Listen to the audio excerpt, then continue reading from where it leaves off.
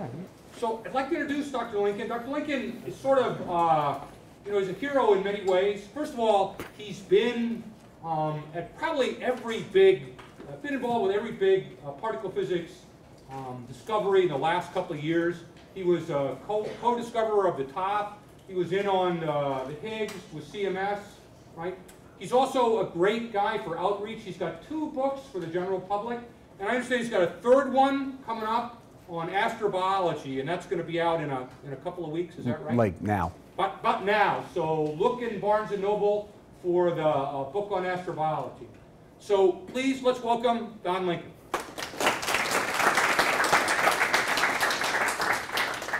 All right, thanks, Tom. All right, so first, can you hear me in the back? Yeah? Okay. All right, so as Tom said, my name is Don Lincoln. I'm a physicist at Fermilab. I split my research time between Fermilab and CERN.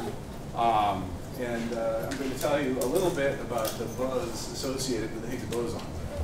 This was a big particle discovery back in July of 2012, so whatever that's 15 months ago. And I'm going to bring you up to date and let you know everything I know about that discovery. So I'm going to tell you about Huntington's Higgs boson. But before that, you need to have some background, some information that kind of gets you in the right mindset of what we're talking about. So we start out with looking at the universe. We all do this. We look around us. And the universe is full of a tremendous amount of beauty, whether it be a beautiful flower, a sunrise, galaxy, whatever. However, there are different degrees of beauty. There's the aesthetic beauty that we have in art, but there's also a scientific beauty.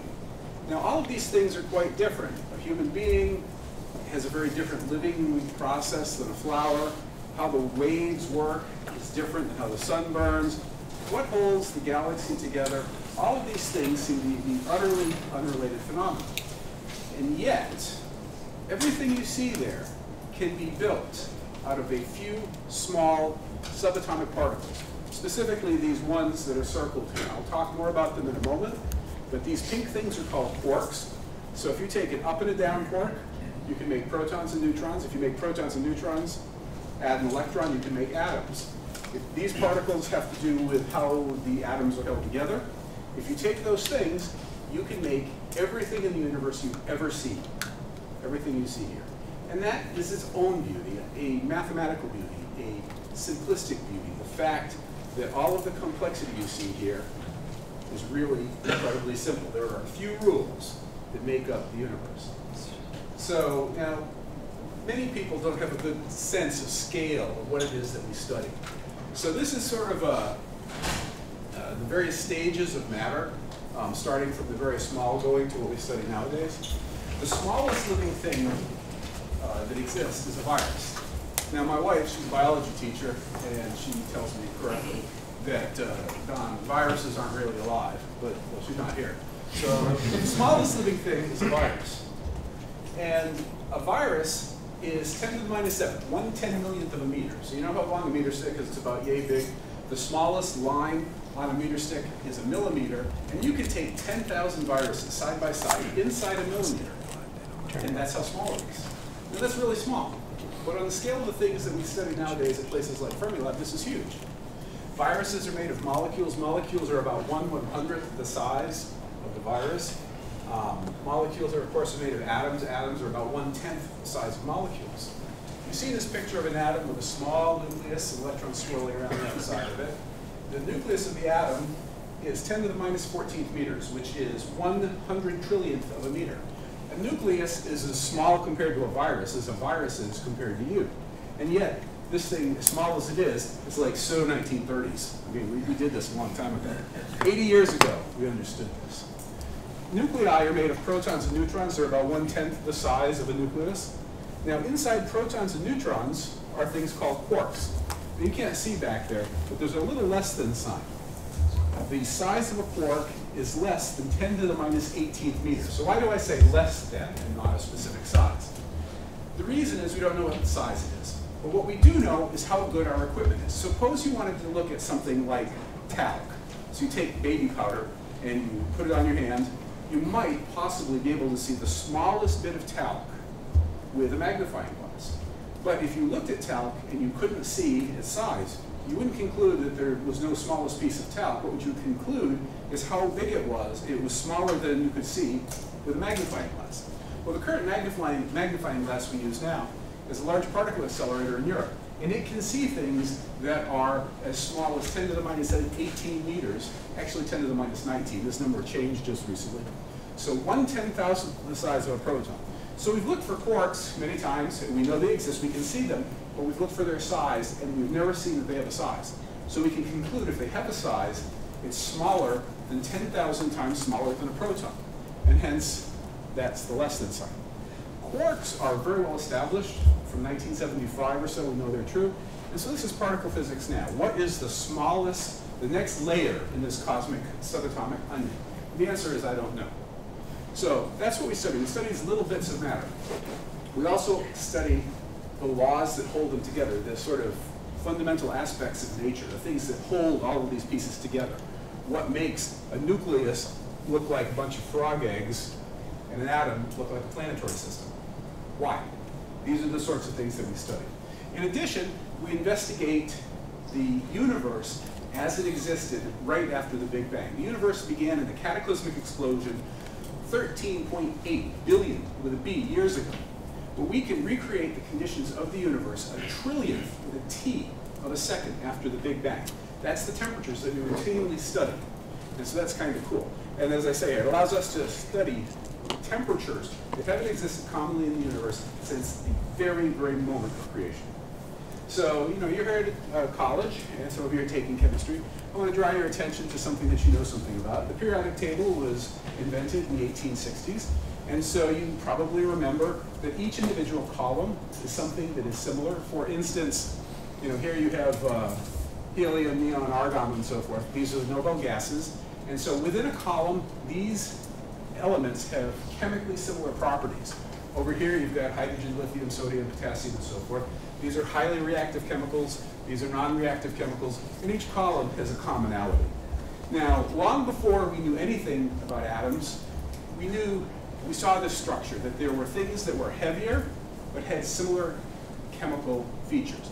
And we now understand where that comes from. The heaviness comes from additional protons and neutrons, and the common chemical features has to do with how atoms are formed, how the electrons work around it. So this was an amazing thing that we had 100 elements, and with 100 elements you could explain all of the chemistry, all of living things, everything you could see in the universe. That was an improvement. But at the turn of the last century, we began to realize that atoms had a structure. They had a center structure, the nucleus, the electrons flying around it, and here I have it's intended to be the helium and neon has the same structure on the outside. But here was an amazing improvement. We now then knew that atoms, of which there are 100, could recreate everything that we see, but atoms could be made of three things: protons, neutrons, and electrons. And that was a tremendously amazing simplification. However, physicists are not known for leaving well enough alone, and so we continue to study and look at things. And we now know that the proton and the neutron themselves have things inside them. These things are called quarks. So I showed you this picture a moment ago. There are 6 types of quarks. They're called up, down, charm, strange, top, and bottom. Up, down, and strange we knew about before we even knew the quarks existed. The quarks were the postulated, the first idea of quarks was 1964. Charm quark was discovered simultaneously in California and Long Island, New York in 1974. Bottom quark was discovered at Fermilab in 1977 by Leon Lederman, who became, well, he led the group, and Leon eventually went on to become Fermilab's director. The top quark was discovered also at Fermilab in 1995 by, well, me. Actually, it's me and 800 of my closest personal friends, but, you know, I'm taking credit today. Top quark was discovered. These two were discovered at Fermilab. There are also particles called leptons. The electron is the most familiar one, but there's also a thing called a muon and a tau. There are also particles called neutrinos, which are incredibly interesting, and I don't have time to talk about today, but I'll gloss those over. What you see here is kind of interesting, because the charge of an up quark is 2/3 the charge of a proton. The down quark is minus 1/3 the charge of a proton. And that is similar. The charm quark has a charge like an up quark, and a top quark has a charge like a charm quark, has a charge like an up quark. But as you go across, these get heavier. So these you might think of them as being chemically similar but heavier as they go across. Same thing. Down, strange bottom, all the same charge, but heavier. Electron, muon, tau, same charge, but heavier. Now you might ask yourself, why do we have this repeating properties? After all, we see here in my little picture that a proton can be made of 2 up quarks and a down quark. A neutron can be made of an up and 2 down quarks. So you only need this first column. So why are there 2 additional columns? And the answer is, I don't have a clue. In fact, a Nobel physicist named I.I. Rabi, back in the 30s, when the first of this second column was found, this muon, when someone said that he found it, he said, like, who ordered that? What's that all about? We don't know why there are additional columns. But now what I'm telling you now is just my personal opinion. It's my gut call. I could be wrong. But the fact that we have these similar things with increasing mass, that's very much like what we saw back in 1860, where we had similar things with increasing mass. My own personal opinion is I think that there's probably something inside these quarks. I don't know that. It could be wrong. You should not believe it. But it's what my gut tells me, and that's what I spend my time looking for, trying to find what is the next thing, the smallest thing that makes up these guys. So that is kind of a whirlwind through particle physics. Now let me tell you a little bit about this whole Higgs thing and where it was discovered and so forth. So the Large Hadron Collider, or LHC, is a large particle accelerator outside Geneva, Switzerland. Here's a picture of it. It's 18 miles around. You can see right here, this is Lake Léman. Here is Geneva, Switzerland itself. The Rhone River, which you can barely see, crosses the French countryside. This is an international airport. Gives you a sense of scale. This ring here is about the same size as the Fermilab rings. If you've ever gone there and gone up in the high rise, that's what that looks like. And here's the LHC swooping across the countryside. This is a picture of what the LHC looks like. The size of the tunnel is taller than I can reach, but not much. It's like, well, it's lower than this ceiling here. And this is what the LHC looks like. Here's a picture of it, and of course morphing into an engineering display. It gives you a sense of what the LHC looks like. Now, here is another photograph of it to give you more sense of scale. Here's Europe. There's the LHC, and no, that's not how big it is, although I occasionally get that question. Here is France, here is Switzerland. CERN is actually right there at the very tip of that. So again, you can see Lake Léman here, the Rhone River, the LHC. Here is this little yellow triangle is when you go to the CERN laboratory, that's where you stay. Here is the airport. Right there is the Chocolaterie du Mont Blanc, which is the finest chocolate shop in all of the world. But if you go there, bring a lot of money. It's like 60 bucks a pound. It's amazing chocolate, though. In fact, it's almost worth going to CERN just to get the chocolate.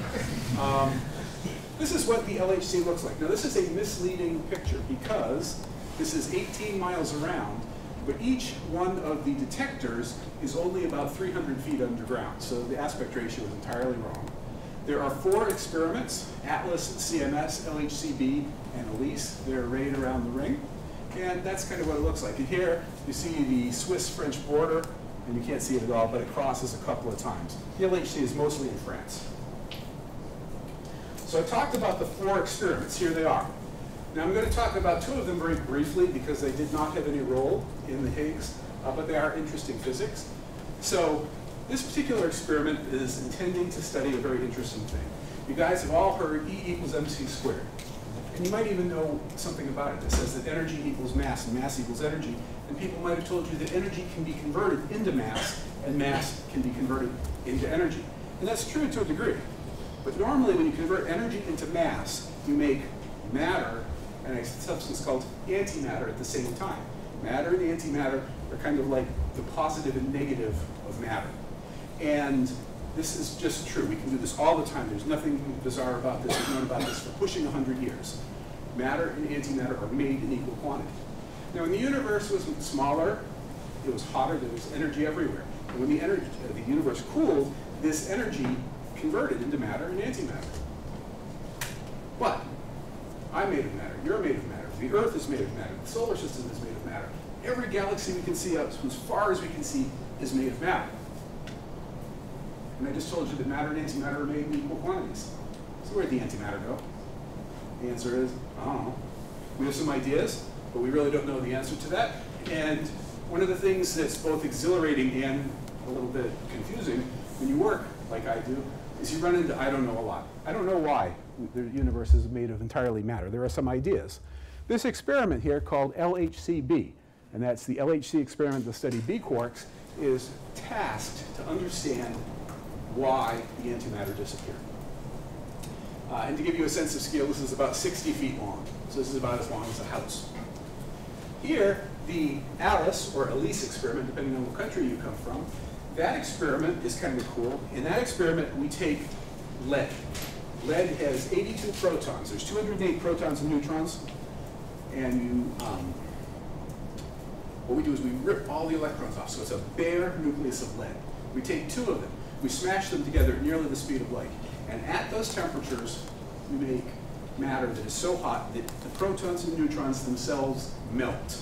Just like taking ice cubes and putting them in a cup and putting a blowtorch to them. It melts into water. The protons and neutrons melt, the quarks inside them run around and scurrying everywhere. This stuff is called quark-gluon plasma. It's true, we've seen it, we don't understand it very well. And this experiment is designed to study that melting process of protons and neutrons. And here is a person, to give you a sense of scale. So it's a really big thing. Now, the 2 biggies on the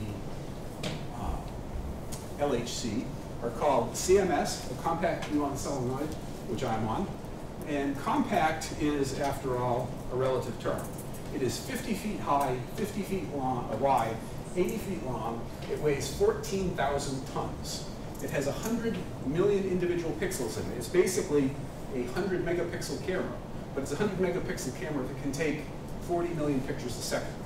And to give you a sense of scale, there are the people here. The beam will enter here and collide right there in the middle of the detector, and will record the debris of the collision. Now the biggest, but not the heaviest of the experiments is this one here, called ATLAS. It's for a toroidal LHC apparatus, but ATLAS is a lot easier to say. This particular experiment is 140 feet long, 70 feet wide, 70 feet high. It only weighs about 9,000 tons. But to give a sense of scale, if you took 4 of these, it would completely cover Soldier Field with just enough room left over on the side for some cheerleaders and a water balloon. This thing is really big. However, it's lower mass than this guy. In fact, if you wrapped it in saran wrap or something, the density is less than water. It would, in principle, float. To give you a sense of how big it is, here's a person, there's a person, there's a couple of people up there. These are really big experiments. Now, these 2 detectors are competitors. They are both trying to answer the same question, and the differences you see between the 2 detectors reflect the scientists' best guess at what technology will make a better or worse decision. Now, here are some pictures of this. This is the CMS experiment. I told you the sizes before. These white dots here are hard hats of people. The beam will enter here and collide in the center of the detector. I don't have a person on this one, but the ATLAS experiment, remember, is huge. It is 70 feet high and 140 feet long. And these are magnets that make the thing all work. It's absolutely enormous detectors. Now, just to convince you that I didn't just pull these off the internet and make this all up, I was there. So here's CMS, and there I am. And so now I'm not a fraud. Okay, so let me tell you now, we're going to move into the Higgs boson, the Higgs field, and so forth. So I told you about the quarks and the leptons, and I didn't tell you much about it, but there are 4 forces.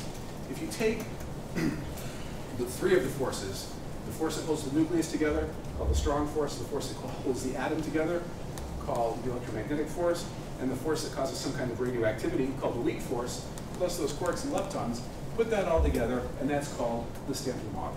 And the standard model works. It explains very well most everything we see. It's the best fundamental theory we have. Now, there is a problem with it, and the problem is that in the simplest form of this standard model, all of these quarks and leptons should have 0 mass.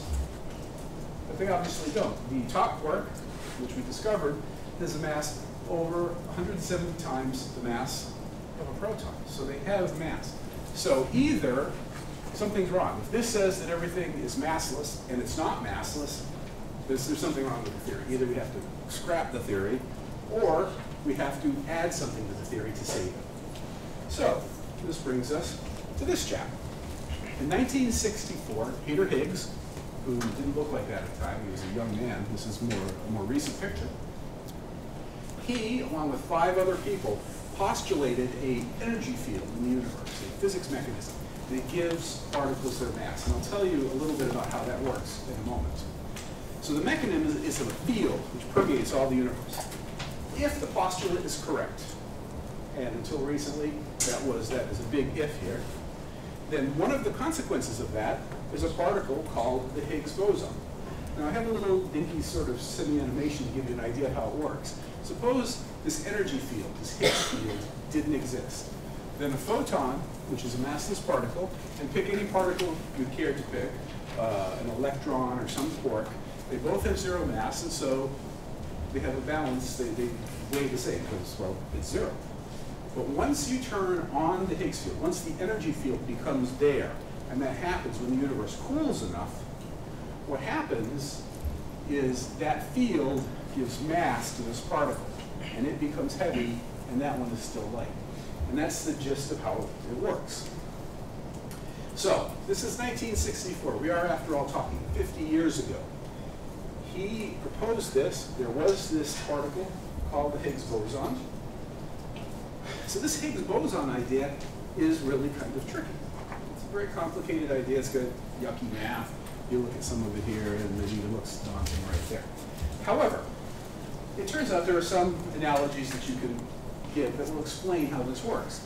Now, I thought I would do it up here and waving my hands, but it occurred to me it would be easier and maybe better if I could just go down the internet and find something for it. So what I did is I went out and I found an animation on the internet that really explains the Higgs field and Higgs boson in great detail. So this is the animation, so you won't see he did it, but you'll recognize the voice. This guy really knows this stuff, so you should pay attention to it. Without a doubt, the most exciting scientific observation of 2012 was the discovery of a new particle at the CERN laboratory that could be the Higgs boson, a particle named after physicist Peter Higgs. The Higgs field is thought to give mass to fundamental subatomic particles like the quarks and leptons that make up ordinary matter.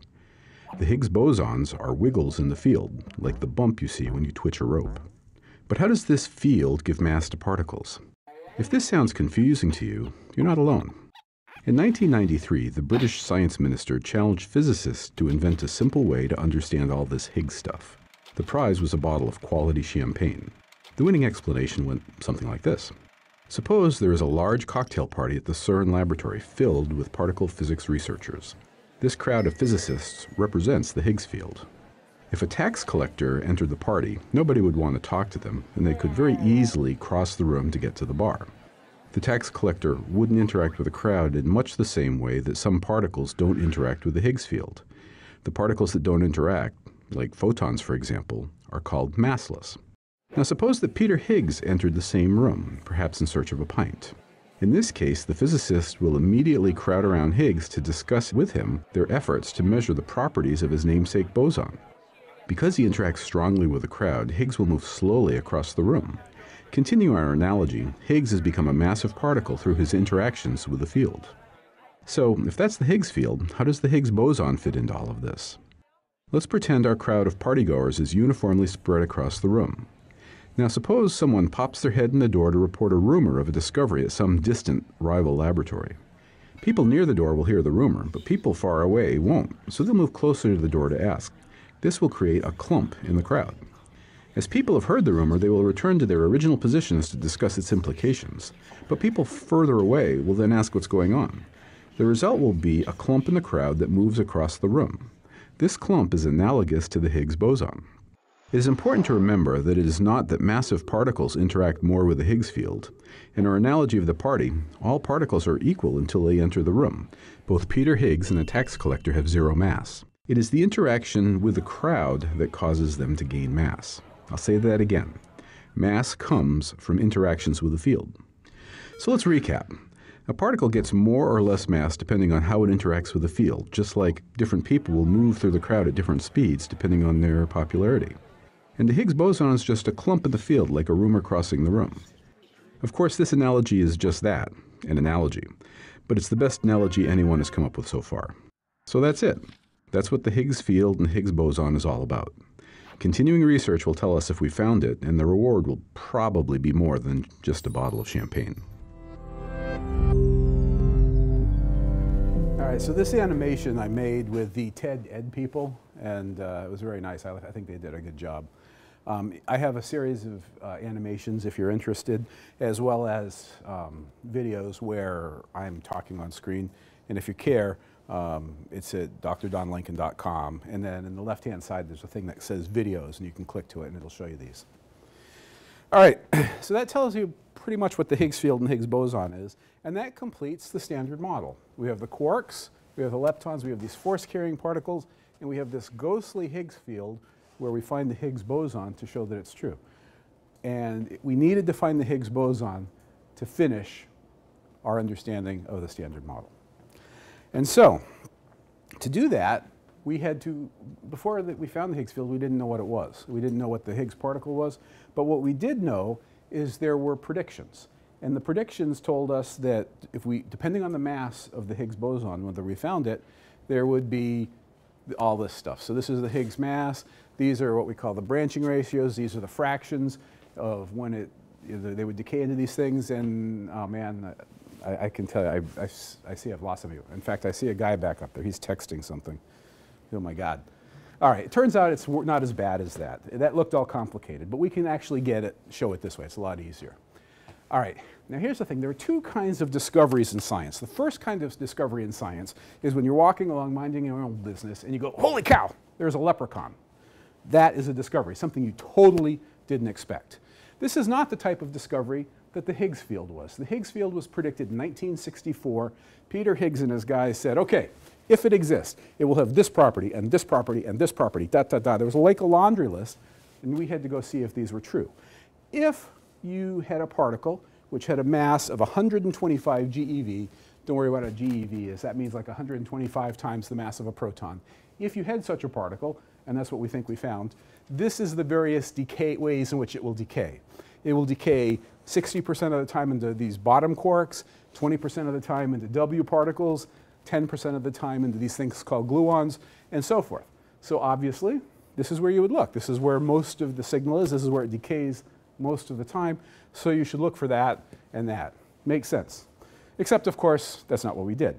In fact, what we did is we looked for these guys. So you could say, why would you do something so utterly stupid as that? I mean, this is 4% of the time. Making Higgs bosons was very hard. Why would you want to look at the 4% of the decays? And the reason is the following. There are lots and lots and lots and lots and lots of ways to make two bottom quarks. And so to find a bottom quark and say that was bottom quark from a Higgs is really hard. Making two Z particles is very hard. And so if you see two Z particles, you have a much better fighting chance of saying that was two Z particles from a Higgs as opposed to two Z particles from something else. And the other I'll talk about in just a moment. This one turns out to be the best way. In fact, it is this way. The Higgs boson can decay into two photons. Photons are particles of light. These are highly energetic photons, but they're basically just particles of light. This happens 0.2% of the time. And so here is an event display. This is from one of the detectors. Turns out it's CMS. The beam would enter here and enter here. You see this has sort of a soup can shape, so this is the barrel of the detector, and these are the ends. And the collision occurred right there. And what came out of it are these two green things, one here and up there, and those are two photons. So this is the kind of data. There were billions with a B of collisions that were recorded, and many trillions of collisions that weren't recorded. And we had to look for events that had these characteristics. And that's what we did to try and find the Higgs boson. So here is a data plot, and this one's a fairly easy data plot. So this smooth curve that you see here, this smooth curve is the prediction that the standard model says if you took out the Higgs idea. So kept everything in the standard model, took out the Higgs idea. If you plotted the mass of something that turned into two photons, and this is just how many there were, you get this nice smooth prediction. Now these black dots are data, and you see it agrees really, really well, except right here it doesn't agree very well at all, and then it agrees again. And so zooming in on this, we see the smooth prediction, and we see a bump. Now this doesn't tell you that we found the Higgs boson. What it tells you is that the standard model without the Higgs boson is wrong. Maybe the Higgs boson is the explanation, Maybe it's some other particle, the Bugs Bunny particle. I don't know. What I know is that the standard model without the Higgs is wrong. So this is part of the data that we had. Another one, I told you about the Higgs decaying into two Z particles. Z particles themselves decay very rapidly. And so again, this is another type of collision beam entering here, here, collides there. The Z goes to two particles and then they decay. And what you would expect to see is an electron and an electron, these green things, and a muon and a muon, those red things. So this actually gives you an idea of just the very beginnings of this. You look at these mess, all this god-awful bunch of tracks coming out, and you have to pick out the 4 tracks you care about, and then from that you have to identify that's a good event, and then pick this event out of billions of events you recorded. I mean, that's how hard it was. It was terrible. Now I want to show you a nifty little picture here. Again, this is a data plot, but so this is the mass of the thing that made electrons and muons. The blue curve here that you see, this is the prediction of the standard model without the Higgs boson, and the black dots are the data, and you see it goes up, that's nice. Here it agrees pretty well, that one's a little high, but it's got big error bars. And then you have here. So this red curve is the prediction of Higgs theory, and it does agree better with the data because these two guys are above the blue. But I also want to draw your attention. This is the number of events. So this is one event. That's 2 events. So the blue prediction was there was 1, so there's 1 extra. There's a couple extra here. If you add up all of the amount above that blue curve, there were 10 collisions. We recorded billions with a B of events, and 10 of them had the right property to be a Higgs boson. So you should be forgiven if you looked at it and said, why should I believe that? I mean, there's this stupid bump here, but maybe there's a bump there. You got to be kidding me. Why would there be this incredible press across the whole world over a data plot looks like that? If you got a plot like that and you showed it to your professor, they might say, well, go back and work on it some more. So why is that? Because this is not the only measurement. There were many measurements. And this kind of gives you a sense of how it went. Remember, there are the 2 experiments. There's ATLAS and there's CMS, and we took data for 2 years, 2011 and 2012. And each one of these bubbles is a way in which the Higgs boson can decay.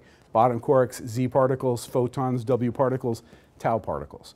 And so all of the experiments, both experiments, and in both years, told the same story. ATLAS only measured 2 ways in 2012.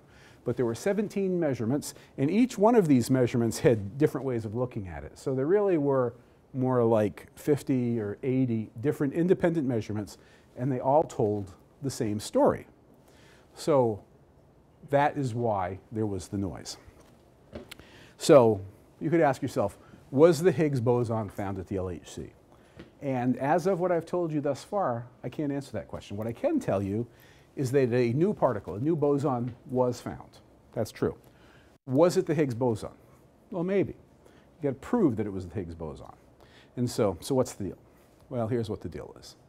Now remember, I told you that the Higgs field was a prediction from 1964, and there were explicit predictions. So there was the decay probabilities here. The Higgs boson is predicted to have no electrical charge.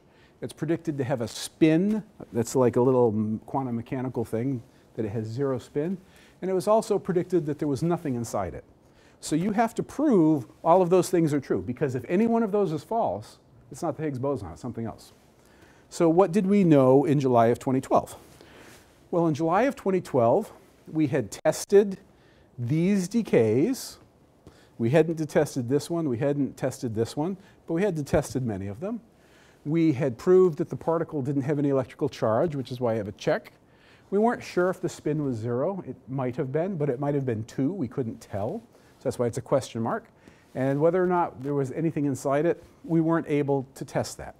So the way I like to think of this is, if we had found a fruit, we would be able to say that it smelled like an apple and it tasted like an apple, but we hadn't touched it, listened to it, or whatever the other one is, of all the senses. So we say it's consistent with being a Higgs boson. but we have to test the other things to prove it. So here's a little bit more data, and this looks a little awful, but trust me, it's not as bad as it looks like. Here is ATLAS, and here is CMS, and this is the July 2012 data. Now I want to draw, guide you through it. Let's pretend that the Higgs field doesn't exist at all, and that, that the measurement is perfect. Under that case, we would expect to see measurements on the left-hand line. Now, if the Higgs boson exists, and again, we make perfect measurements, which is never possible, we would expect to see the data on the right-hand line. So left hand, no, right hand, yes. And furthermore, these little error bars. We have a circle and we have a line. What that line means is there's a 70% chance that the answer is inside there. So this is our best guess, but it can be anywhere in here at 70%, which does mean there's a 30% chance that it could be out here somewhere. So with that in mind, we can go back to that line. And so let's look at some of the awful ones. For instance, this one right here. This dot is on the yellow line, which says that this looked like there was no Higgs boson. But also the error bars were really huge. The chances that there's a 70% chance that it's in here somewhere, which means it could be here, which is awfully close to that. And remember that 70% means there's a 30% chance it's outside. So it could be over here somewhere with a small probability. So this has a big error bar, so you shouldn't really believe it so much. These guys, well, these are equally likely to be no Higgs boson or Higgs boson, but they have huge uncertainties. The answer could be even up here, which is ridiculous. So those don't carry much weight. So what you need to do is you need to look at the ones with the smaller errors, and they tend to favor the right-hand side. Over here, the ones with the smaller errors tend to favor the right-hand side, and the ones with the bigger errors are all over the place. So this really is the data of 2012. And so with this kind of data, there was this big media thing. There it was. I mean, it was all over the place. CNN, in Russia, everywhere you could think of. 1 billion people saw television footage about CERN. This was crazy. Particle physics never gets that kind of mileage. 1,000 TV stations, over 5,000 broadcasts. This was a huge deal. You couldn't get away from it. Media coverage, you could see it, everywhere. The New Scientist, various different languages, take your pick. 17,000 news articles, 100 countries. 7,000 articles use text from CMS, and some used from the other experiment too, but they tended to be the same one. And if you cared, you could look and see, Australia was big, USA was big, it was everywhere. It's amazing. Really, the world got into it. MC Hammer down here, 3 million followers of him, and he's saying, how great it was that they found the Higgs boson. Will.i.am, happy 4th of July to Americans, and happy God Particle Day to science enthusiasts. It was cool. It was really, it was fun to be part of that. So, but that was 15 months ago. What's new since July of 2012? Well, there have been more measurements. We can measure the production and decay more precisely. We now have measurements of the spin, and we have the measurements of parity. So what the heck is parity? I'll get to that in a minute. So this is just CMS measurements, but ATLAS gives you the same thing. This is the data you already saw, where you saw the small error bars tended to be on the right-hand side, and the big error bars tended to be wherever. Now here are many more predictions. Don't care what these are, but these are various ways in which that you can make Higgs bosons. And you see all the small error bars tend to be on this side, and the big error bars, they're more over the place. In fact, you even get one that's even below not seeing it all, but has huge error bars. So these smaller error bars clustering around the right-hand side makes it even more likely that what we saw in July of 2012 was real. We have also measured the spin. So how do you measure the spin of a particle so small you can't see it? Well, it's kind of neat to get your head around this. So suppose you have a particle that has no spin, and you put it in a world where there's nothing around it. Since it's not spinning, there's no direction that's different from any other direction. And so consequently, the particles should decay in all directions with equal probability, because nothing says that's an important direction. So you should expect to see decays this way, and this way, and this way, all with equal probability. Now, if a particle has a spin of 2, then there's a direction it's spinning around. Now there's a special direction. And if you have a special direction, then that means the particles that come out decay will decay in a preferred way along the spin direction. So all you do is you look at the particles that come out of these things that you think are Higgs and find out what directions do they decay. And that will tell you something about the spin. A spin 0 was predicted, a spin 2 was possible, and what we found in the data was that the particles, the decay particles, came out in all directions equally. So a spin 0 thing was confirmed. There's also this thing called parity. So parity just means it's a quantum mechanical thing. It's all horribly complicated. But what it really boils down to is you have your equation. What happens if in your equation you change left with right, forward with backward, up with down? Well, that's hard to draw, so I just did left with right here. So you got this little boy, and on the top hand he's got both hands up, and bottom hand he's got one up and one down. So what happens if you just swap left with right? Forget the rest of it.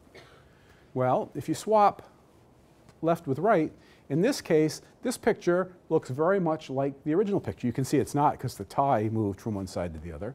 But it's hard to tell that you made a swap. This is called positive parity. In this case, it's very different. Here, it's very clear that left and right have been swapped. This is called negative parity. And that's basically the gist of parity. And you study how that happens in the decays.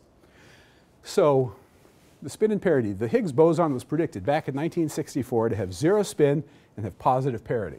And so we tested over the course of the last umpteen years 0 positive parity, 0 negative parity, spin of 2, positive and negative, spin of 1, positive and negative. And what we found is the thing that we found has a spin of 0 and a positive parity. It looks like a blood type. It's an O positive part. The Higgs boson is an O positive particle. So the discovered particle has the same spin and parity as the Higgs boson. So now we have measured more carefully, in better detail, that the Higgs boson has the right decay modes, and we've seen that it has the right spin and parity.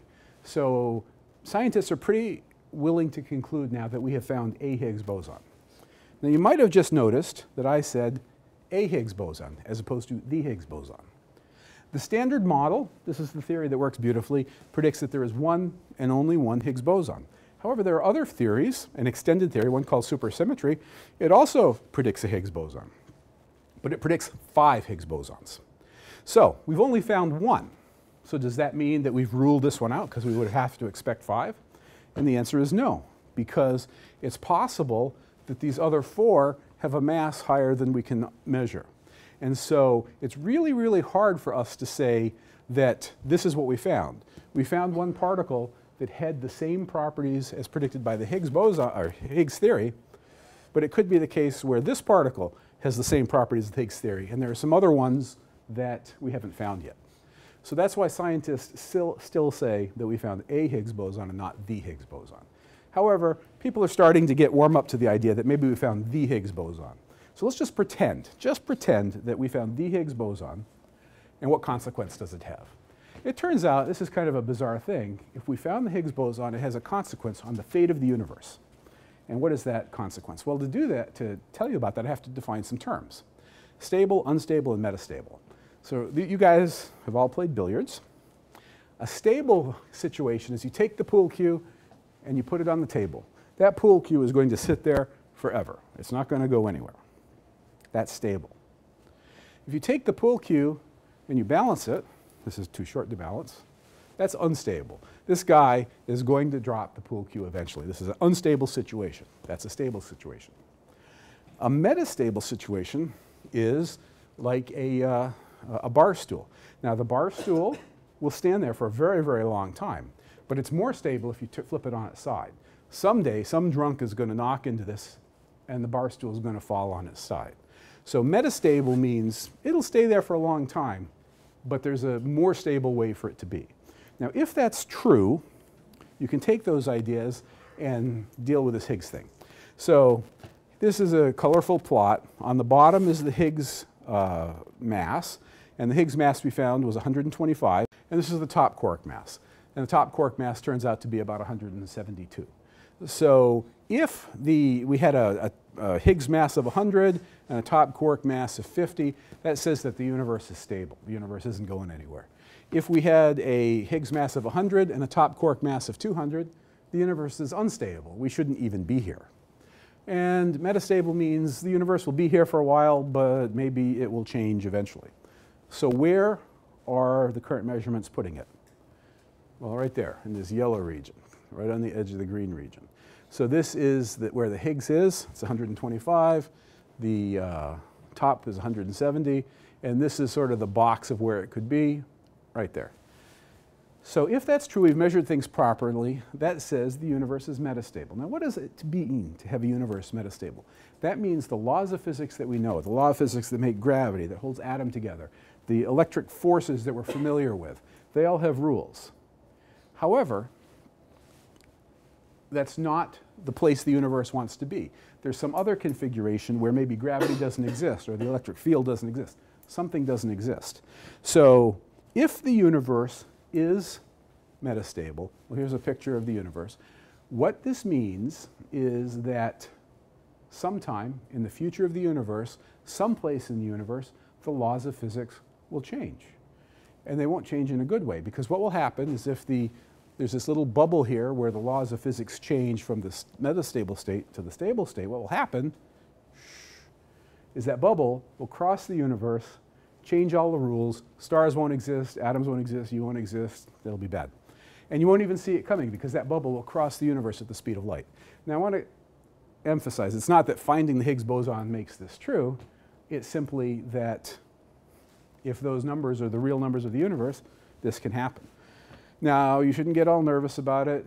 This is not like it's going to happen tomorrow. You still have to take the final for the class that you're taking right now. The prediction is if this happens, it won't happen long after the life of the universe. So billions of years, the sun will be burned out and so forth, so that's fine. But if the measurements we've made so far are true and our theory is correct, the universe is metastable, and one day everything will be wiped out, which is kind of cool. All right, so there's only a little bit more to talk about here. I've told you a little bit about the tension, or maybe not, I didn't tell you too much, but there is a little tension between the two experiments. I mean, everybody wants to be the one that makes the discovery. Atlas and CMS are both going at this really hard, amazing people, very bright.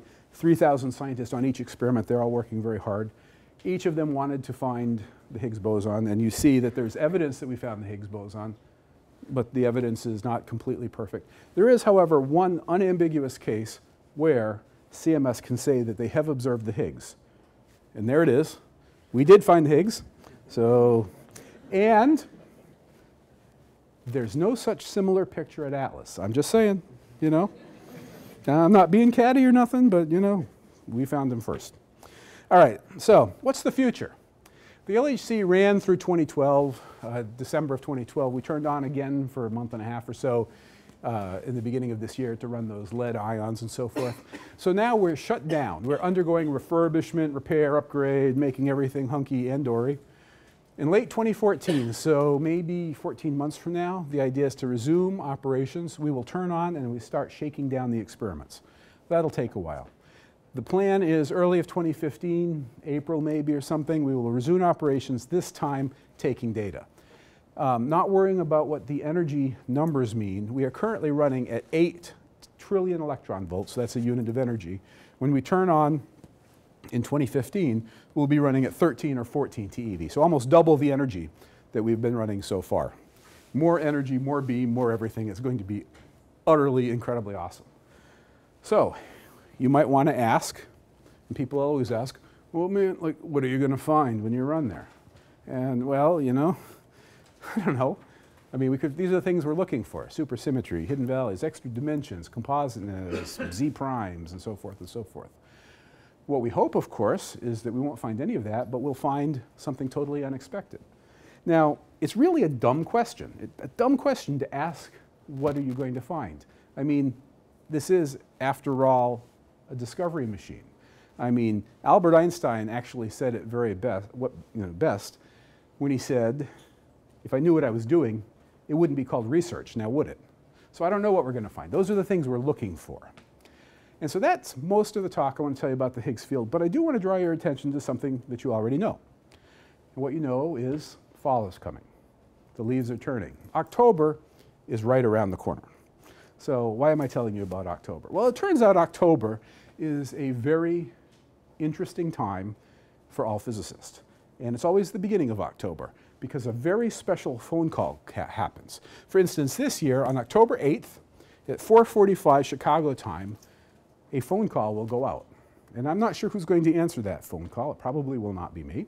I hope it is, but it probably will not be. It might be this old chap here answering the phone, because on that day, at that time, is when the phone call comes from the Swedish Academy of Sciences giving out a Nobel Prize. Now, I don't know if this year will go to Peter Higgs. I do know that a couple of things. I know that the data is as stable and as good as it's going to be in a long time. I know that Peter Higgs invented the Higgs field in 1964, 50 years ago. I met Peter Higgs. This is about 5 weeks ago. We were in Stockholm together, and there he is. And he's getting on in age. He's 80 years old. He's puttering around. He's still in good health. But the Nobel Prize can't go to you posthumously. You got to be alive to get it. So I have no inside information. Probably, it could be wrong. I am not a member of the Swedish Academy of Sciences, but I think there's a pretty good chance that this year's Nobel will go to Peter Higgs, and I certainly hope it does. And with all that, we're done.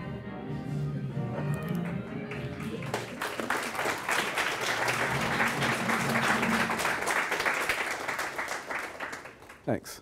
And for those of you that are on Facebook and want to learn about physics and gossip and whatnot, you can follow me there. And you'll hear about all sorts of good gossip from me before you'd hear it in the news. So let's thank our speaker one more time. Thank you.